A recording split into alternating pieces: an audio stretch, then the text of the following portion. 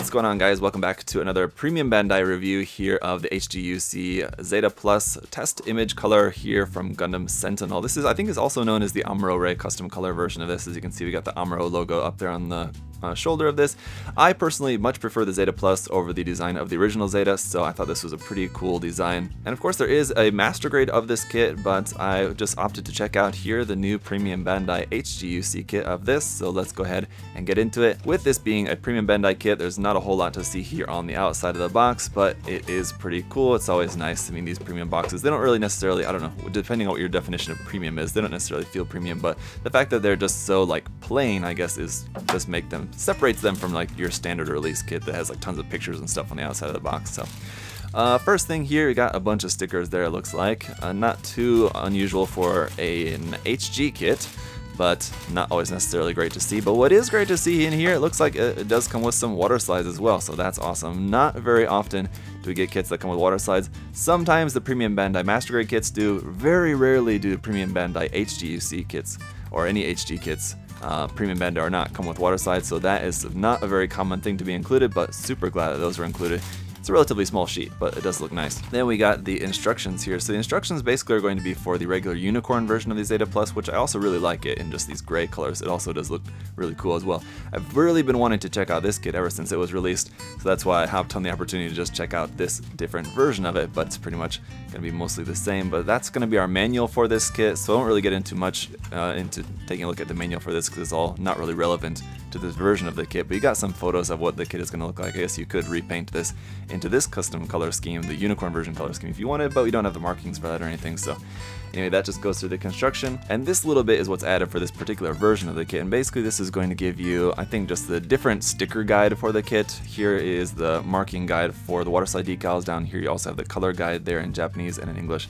And then in this part, it's just it looks like you might have different construction, but as far as I know, all the parts are exactly the same, so the construction is not different at all. It's just that the stickers have different numbers on them, so that's why they had to include this in the manual here to show you which stickers go where, because otherwise if you're just referring to this manual, the stickers are different, so you might have trouble figuring that out, I guess, but I don't think it'd be too terribly complicated. Let's just go ahead and get a look at the runners then, shall we? So once again, here's a look at that waterslide decal sheet. It's looking very nice. You have the 018 logo up there in numbers, then you have some other numbers. You can actually choose whichever number you want. You have some Zeta Plus markings there in red and in white, some Karaba Air Force logos, Anaheim Electronics logos, some Amuro logos there.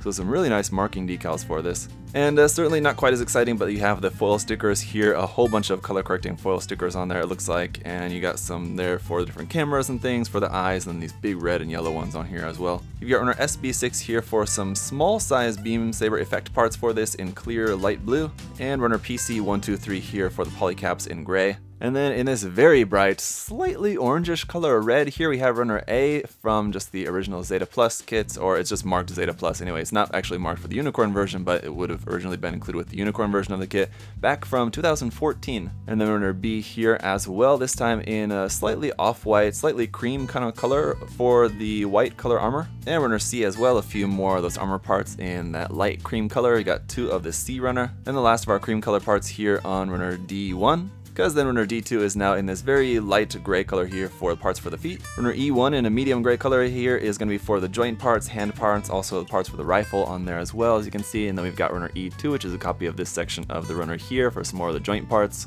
And then finally runner F for a few more joint parts on there, as well as the part looks like probably for the transformation, which will be a parts forming transformation for this into Wave Rider mode. So that is it for everything that you got included there. It looks like a pretty nice HGUC kit for sure. I like the design on this, the proportions, the detailing looks pretty good. We'll see how it performs once it's all actually built up. The waterslide decals are a great addition to this as well. So let me get this put together and then we'll see how it looks. Alright guys, here's how it's going to look straight out of the box, and I gotta say, straight out of the box is not looking that great. It's gonna look, yeah, the red and the white plastic, I mean, just the combination of them is fine. I mean, I like the color layout of this mobile suit. It's just that the white plastic, you kind of lose a lot of the details there. So you definitely would want to do some panel lining. And the red plastic, it just kind of looks very toy-like. So I mean, what you could do to fix that would be just to spray some top coat on it. Would definitely make that look a little bit better. That's just speaking if you're not going to fully paint the kit, I mean. And then you have the addition of the stickers as well, which are kind of doing fine if you don't look too closely. They're not necessarily that noticeable, but they're certainly a lot more noticeable, I think, from the back, the ones on the wings, those big long red stickers there covering the edges of the wings. So without any other markings and without any panel lining, anything like this, if you're just planning on just getting this kit, building it up just straight out of the box and putting it like it is, I think it's not really looking all that good, but there's definitely potential there though. So let's take a look at the kit and then see what maybe you could possibly do with this. So for our accessories here, we've got a handful of parts that we'll be using for parts forming the kit into Wave Rider mode. As I've said many times before, I prefer parts forming kits for transformation rather than full transformation, especially in HGs, because that usually means that the base kit will be more solid. You don't have any finicky, loose, wobbly parts on this, so I don't mind that at all. We have one extra hand option here for a trigger finger hand. Otherwise, our main two hand options is just those regular holding hands. This one is for the beam rifle. The beam rifle is here, the same beam rifle that is used with the Delta Plus, I believe, and I think a couple other different versions of that. The handle does fold in again for the Wave Rider mode, and you get a little tab there which you'll be able to plug onto the suit once it's transformed. It doesn't have any stickers or anything on that, and I'm noticing a little nub mark there at the end I forgot to cut off, but anyway, it's a cool beam rifle design. I like it. I like that it's a pretty long one as well compared to the mobile suit. It comes up to right about the top of the torso, about the shoulder height of it, so it's a good length. We've got our beam sabers here, we've got the handles in gray and the beam effects in light blue, which I like as well, just because it's something different. Instead of just clear pink as usual, just light blue here is just something a little bit different, a little bit unique. The actual beam saber handles don't plug anywhere onto the kit when not in use, so you'll just have these just separate off to the side. And finally, this shield, which I really like as well, just for its really unique design. You have a couple of green foil stickers in here you can see for different cameras, and it's just such a cool, yeah, like I said, unique design for this. Is one reason why I like the Zeta Plus. Its shield design is pretty cool. So this just plugs on here onto the back of the arm, and you can plug it on either way, either out to the front like that, or as it's kind of more typically seen with it up like that. Either way, it just plugs right there onto the back of the arm pretty simply. As for the kit itself, just where all those stickers are, we got one for the head camera. For the eyes, of course, is two little separate stickers, yellow stickers there for around the collar, red stickers on the side of the head. On the wings here, you've got 1, 2, 3, 4 stickers, I think it was, that go over the whole edge of the wing all the way down there.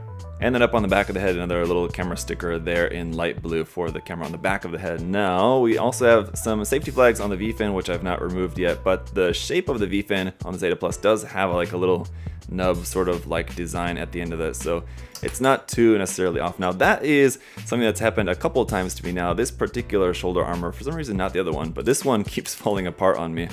So if you see the way the shoulder armor goes together, the pegs connecting the front and back half aren't very long, and they're just kind of like just barely holding on there. And I think it's maybe designed that way for two reasons. One, just because of the nature of the shoulder armor and because they had to fit the arm in there. They didn't have a whole lot of space to make these much longer.